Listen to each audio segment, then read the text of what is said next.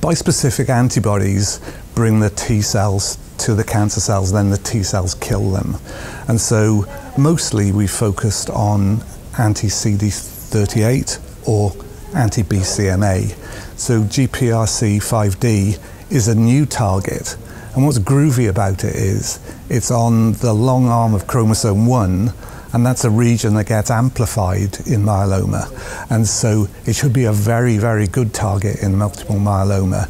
And what we're presenting here is data in the laboratory that shows that this is functional and represents another new approach to therapy for myeloma patients.